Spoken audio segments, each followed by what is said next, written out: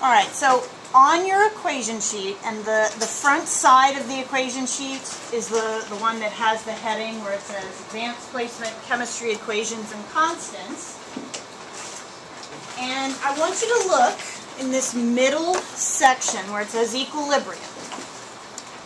And look at what is given to you. All right? The first two equations listed there should look familiar to you. Okay? That is material that we covered last class. The one that says KC and KP, we talked about those. Everything else in that section where you see like KAs, KBs, KWs, some stuff with pH, those are equations that we will cover when we get to chapters 14 and 15. Okay, so don't worry about those for the moment. But let's look at that first equation that is given to you in that section where it says Kc equals. Do you remember what the C stands for? Concentration, okay? And what's written after it is what's called an equilibrium expression. Remember that the word expression means we're not plugging in numbers yet. We're not calculating anything yet. All right, it was just molarity of the products divided by molarity of the reactants. Remember that the coefficients become the exponents. And if C stands for concentration, the one that is below it, what do all those P's stand for? Partial pressures, yeah, okay.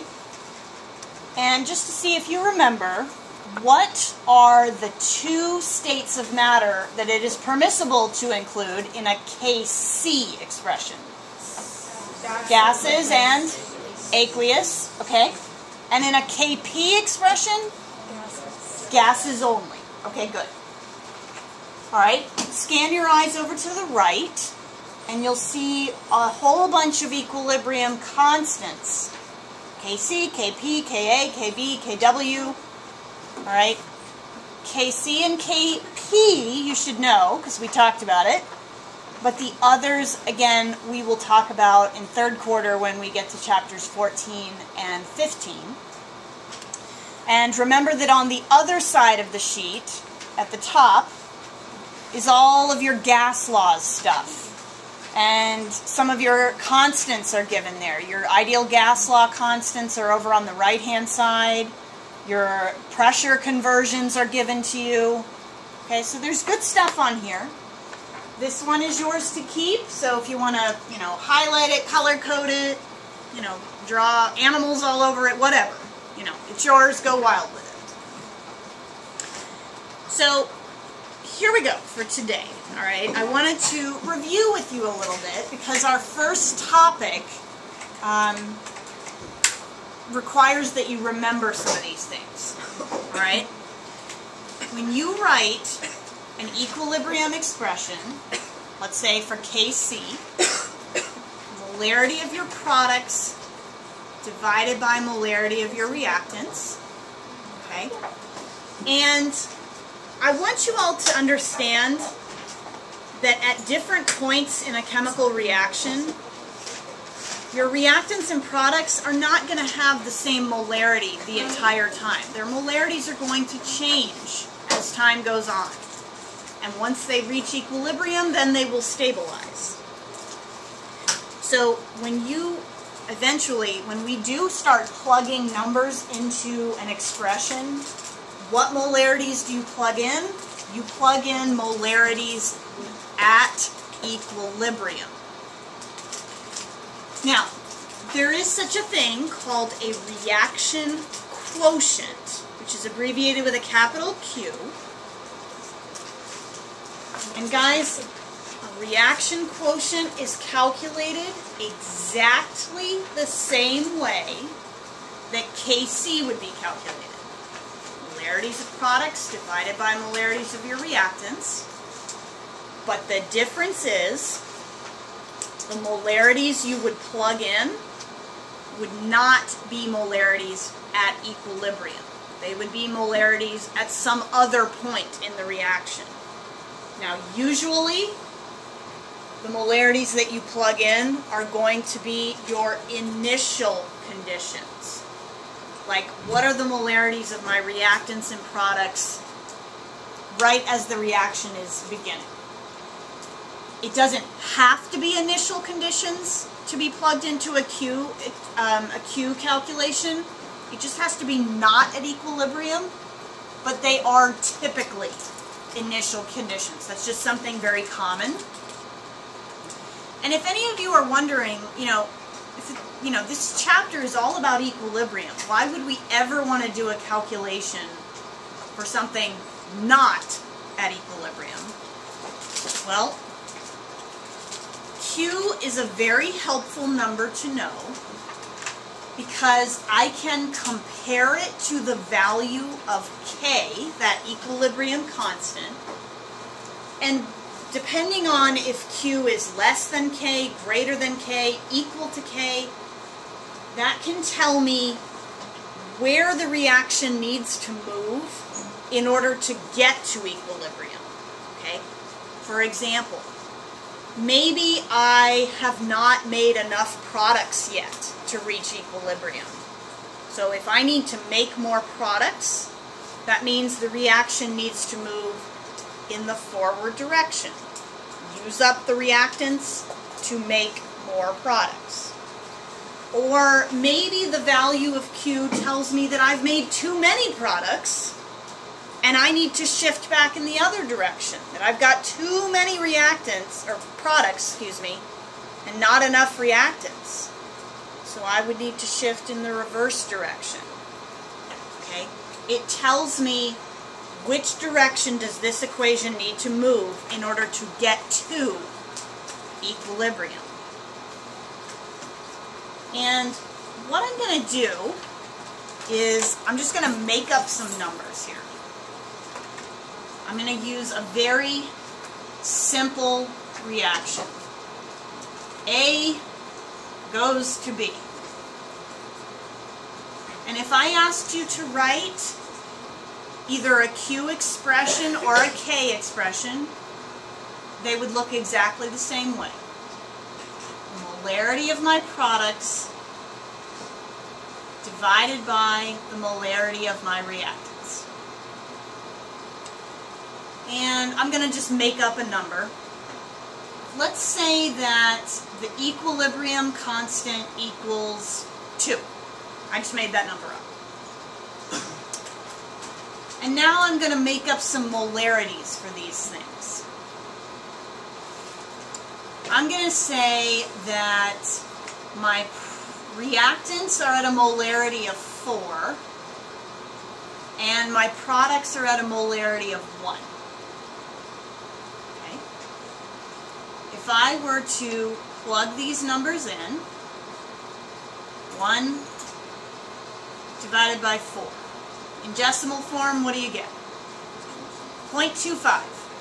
Is 0.25 less than, greater than, or equal to the number 2? Less than. Q is less than K. Alright? And guys, I cannot stress enough, I really don't want you to memorize this. I want you to understand it.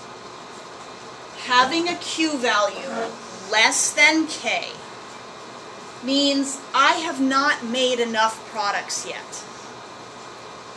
Think about it. Products are in the numerator, right? If your number, your quotient is too small, either your number in the numerator is too small or the number in the denominator is too big. However you approach it, it doesn't matter.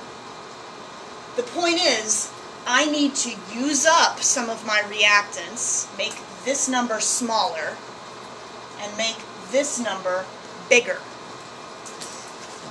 In order to reach equilibrium, I have not made enough products. I need to make some more. That means this reaction needs to shift in the forward direction, or you could say shift to the right, or you could say shift toward products. We're all saying the same thing. And that's the question you'll be asked. Sometimes this will be multiple choice, sometimes free response in a short answer kind of situation.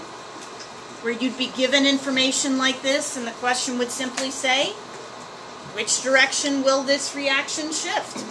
You would say, to the right, because the reaction quotient is less than the equilibrium constant. I'm going to change the numbers.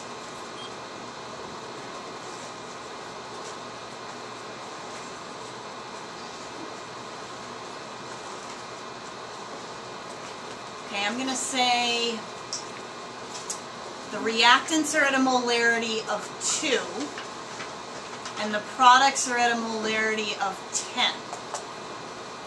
Put the numbers in. 10 divided by 2 gives me 5. Do you agree that that number is greater than 2? Say yes. Yes. Okay, good. That means, and again, I really want you to understand it conceptually. I don't want you to memorize it. Q being greater than K means I've gone too far in the forward direction. I've made too many products. My numerator is too big. My denominator is too small. If I have gone too far this way to fix that problem, I need to back up a little bit and shift to the left, or reverse, or towards reactants. Okay? That is what it needs to happen to reach equilibrium. Okay? Whoa. All right, I'm going to change the numbers one more time.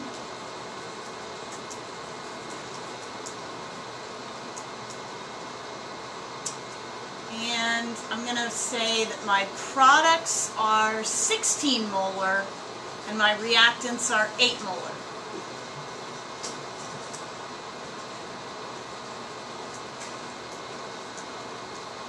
Okay? Do you agree that Q and K are now equal? That means there will be no shift forward or reverse. I am already at equilibrium.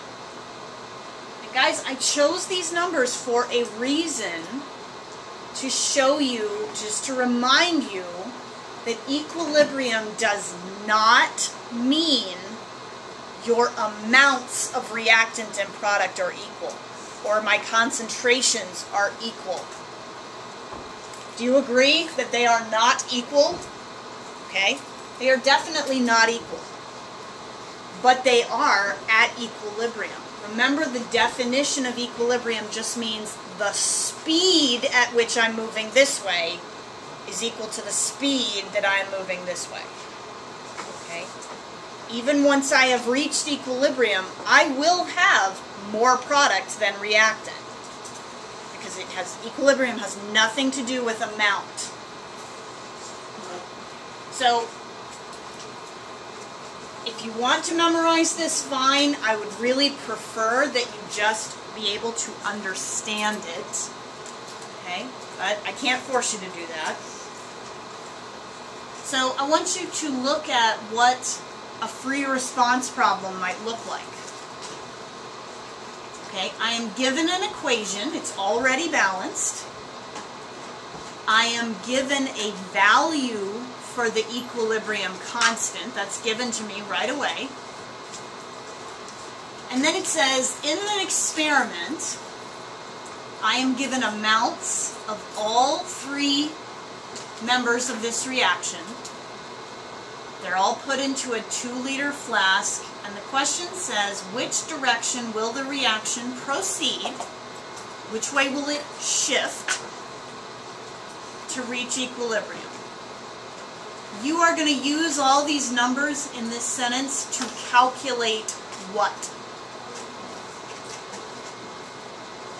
Okay, after molarities. You're going to use those molarities to calculate Q. Compare Q to K, and that's going to give you your answer. Okay. So the first thing I would do is write the expression for this reaction. Before you plug in any numbers, write out products over reactants and then start crunching the numbers.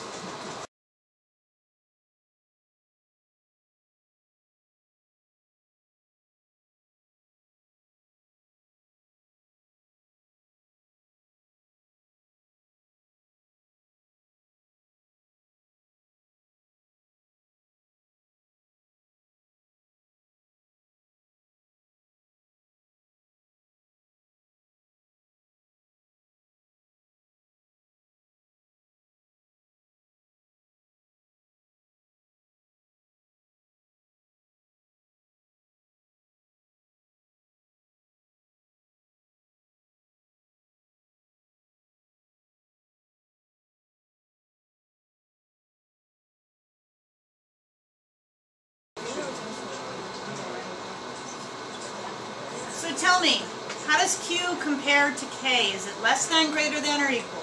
Less than. Okay, less than, which means We have too many products. We have too many products and I have too many reactants.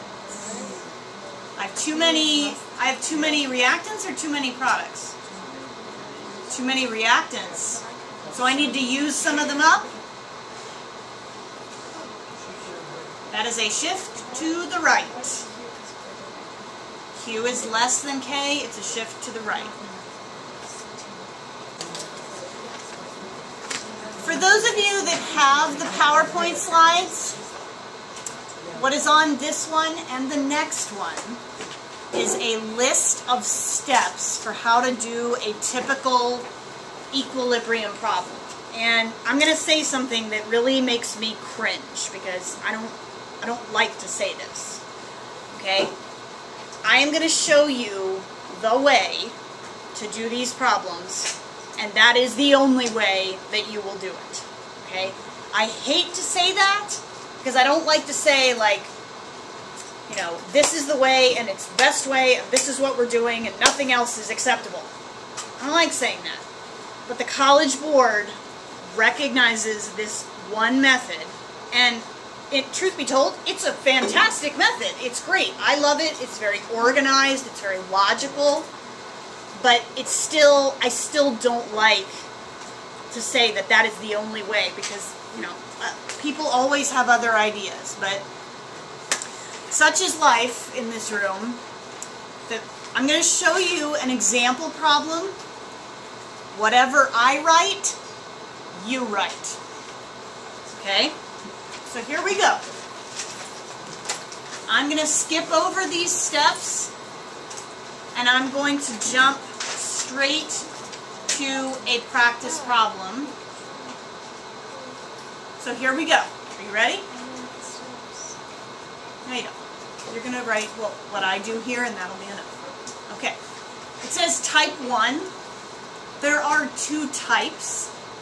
You don't need to memorize like, okay, this is type 1, I do this is type 2, I do that. The method is the same for both types. It's just where your unknown is will be in a slightly different place. So let's look at this one. I've got an equation, it's already balanced, and it says in a certain experiment, this amount, this amount, this amount of all three members of this reaction, I'm given amounts, moles, they're placed in a 1 liter flask. So that's sort of my starting conditions. That's what I'm starting with. Some time goes by. It says at equilibrium, a certain amount of the product was found to be present. Calculate the equilibrium concentrations of my two reactants, and they want a value for K, the equilibrium constant. This looks like a very complicated problem. It's actually very, very simple. So here we go. Whatever I write, you write. The first thing I'm going to do is just copy this equation down here because I'm going to put some things underneath it. I'm just going to copy it down.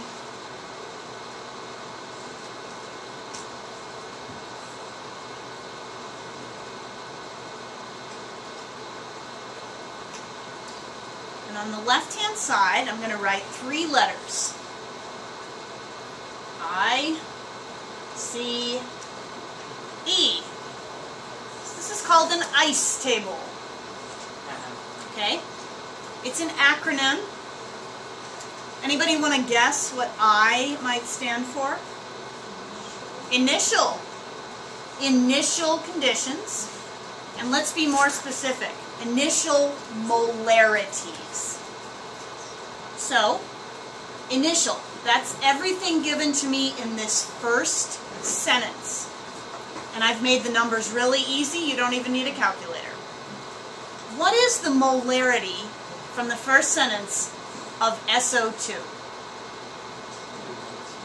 2. 2 moles divided by 1 liter. Nice easy number. So I'm going to write 2 molar. How about oxygen? Okay, 1.5 moles divided by 1 liter. So 1.5 molar. And sulfur trioxide? 3 molar. Okay. Well, based on this chapter, what do you think E stands for? Equilibrium. So if I is initial and E is equilibrium, any guesses what C might be? It's not concentration. Change. Exactly. When you go from initial, time goes by, to your equilibrium concentrations, a change takes place. Alright, well, there's multiple ways that you can do this next step, but I'm going to show you what is typically going to happen. I want you to assume, because 99% of these reactions do, shift to the right or in the forward direction to reach equilibrium. Okay? I want you to assume that, and I will explain in just a minute how you know if you've made the wrong assumption. Okay? But I want you to assume that it's going to shift in the forward direction.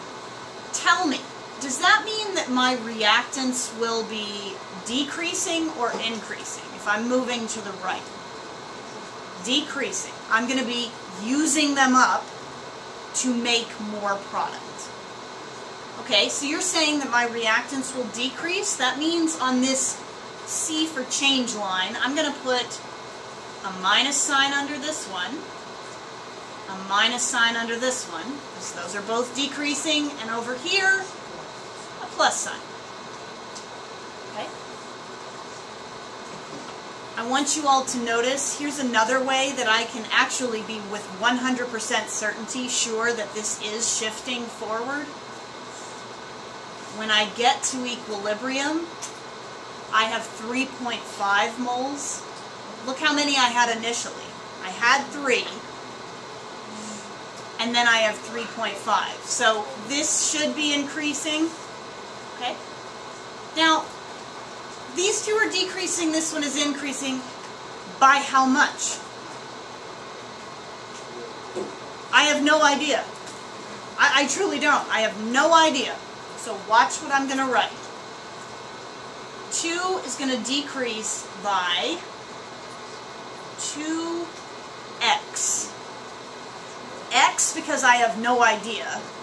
Where do you think that 2 came from? And it did not come from here. From the coefficient.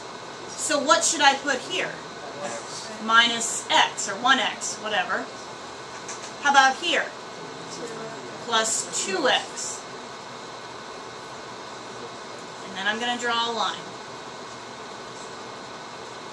And on this equilibrium line, I'm just going to condense this down. At equilibrium, sulfur dioxide will have a molarity of 2 minus 2x. At equilibrium, oxygen will have a concentration of 1.5 minus x. At equilibrium, sulfur trioxide will have a concentration of 3 plus 2x. Okay? Now that's great, but that doesn't help me solve this problem because they want actual numbers here. If I don't know what x is, I can't figure this out. Idea?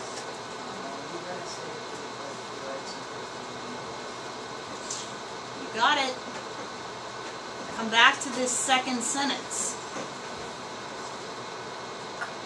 I have information at equilibrium, meaning on this line, SO3 has this many moles. Well, what's the concentration, the molarity of SO3 at equilibrium?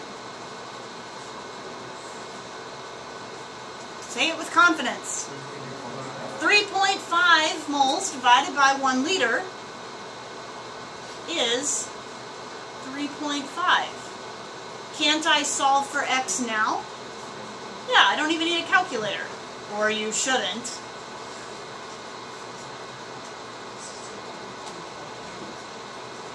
Okay? Can I find these concentrations now? Yes, I can. Chris, your question. Why does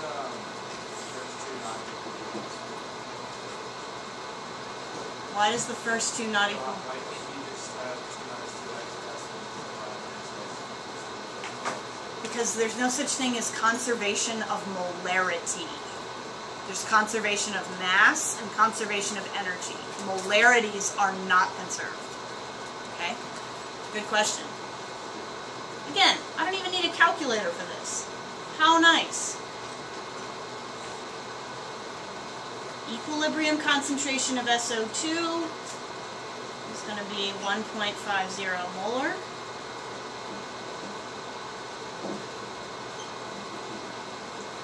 And oxygen, 1.25.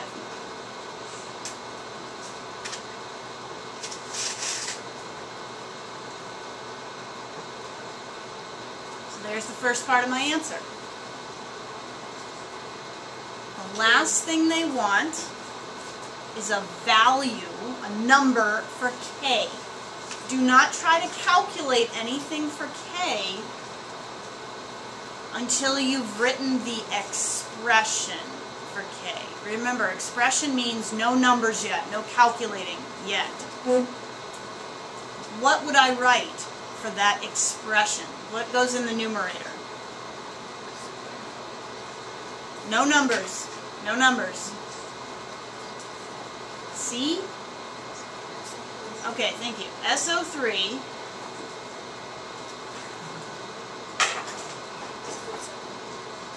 squared over what? Okay. Times or plus? Times oxygen. Okay. Now I'm going to tie this back to what I said at the very beginning of class. We need a value for this K. If you're unsure which molarities to plug in, like there's a lot of numbers here, which ones do I plug in? Remember, K is molarities at what point in a chemical reaction? At equilibrium.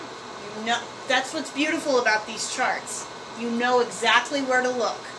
And don't I have molarities at equilibrium now? Yes, I do. Plug them in.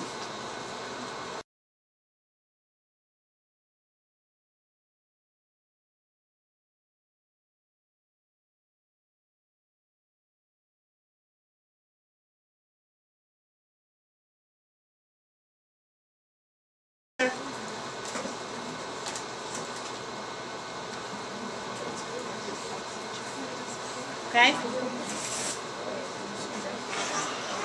Now, this might answer your question. Hold that thought. The 2 times that I have already taught or gone through this problem, I've gotten the same question both times. What are the units for K? Well, technically, you can, well, not technically. We're not going to worry about units for K, all right? On an AP exam, units are not required for an equilibrium constant. However, for those of you that are inquiring minds that want to know, that are overachievers, I will tell you what the units technically would be. These numbers that got plugged in here, what are their units? What are these? Okay, they're molarities. Molarity squared over molarity squared times another molarity. This cancels out, so what would it be? 1 over molarity, or inverse molarity. And can you all see that depending on what the coefficients are for each equation, that the units would be different for every reaction. I mean, I could have something squared, something to the 5th, times something divided by something to the 6th, to the 7th. I mean, it can get crazy. Okay? But units are not required. So, what I'm going to have you do, the next problem, which I'm going to have you practice on your own, uses the same reaction, but gives you some different situations. Before I let you try that one, I want to say something about this assumption that we made up here. Okay? For this particular problem, assuming that it went in the forward direction was the correct one, and I really could see that because I could see that I was told that my product was initially 3, and I was told that equilibrium it was 3.5, which means this needs to be a plus. But let's say that you didn't recognize that, okay? And you assume that it went in the forward direction, and I want you to imagine that it was a problem where that assumption was wrong, okay? You assumed it went forward, and actually it was a reaction that had to shift to the left. There's a number of ways that you could catch yourself and realize that you've made the wrong assumption. Here is one of them. You do, minus, minus, plus. You get down here, you solve for x, and x comes out to be negative. That doesn't make any sense. X can't be negative. That would be a clue you've made the wrong assumption. Here's another clue. What if you did all this, you go through, you solve for x, and x comes out to be a ridiculous number, like, let's say x came out to equal 10. Try putting 10 right in there. 1.5 minus 10. That gives me a negative molarity. People, there's no such thing as a negative molarity. Okay? That would mean, okay, I made the wrong assumption. This should have been going this way. How does that change this right here? Plus 2x plus x, and this would be minus. Okay? Then you could go back and fix your numbers. So I'm going to tell you guys that 99% of your problems are going to shift in the forward direction. Sometimes you come across one that goes to the left. So try this one. Same reaction, different numbers, different situation, but the same sulfur dioxide reaction. Try it. Anybody feel like something is missing? Yes. What? How come oxygen's not even mentioned in this first sentence? We're given no initial data about oxygen. You know what that means? No, wrong. It means there's none of it. It's still part of the reaction. It still needs to be in your ice table, but the initial molarity is 0.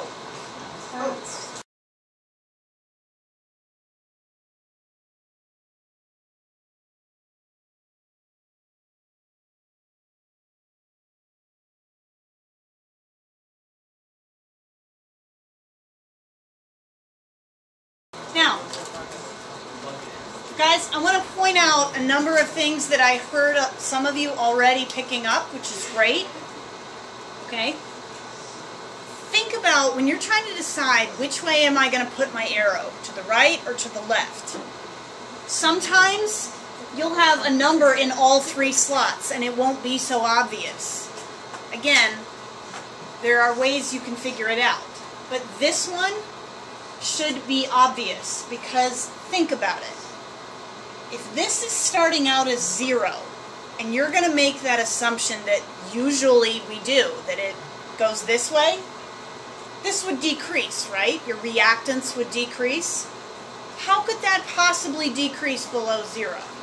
There's no such thing as a negative molarity.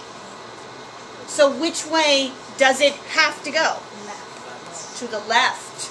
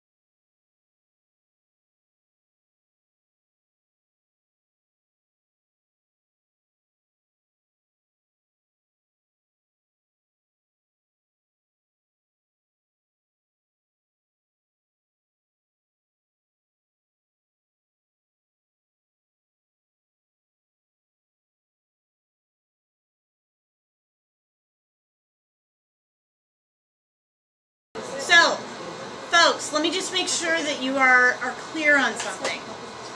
If this was a free response question, and let's say it was like an 8-point question, 1 point, 1 point, 1 point, the other 5 points would be showing this ice table, probably 4 points somewhere in here, and 1 point for showing that expression. Okay? So, again, I hate to say that you have to show an ice table, and especially as we do this more and more, you're going to get a lot faster, and you're going to be like, I don't need an ice table. Yeah, you do. Okay?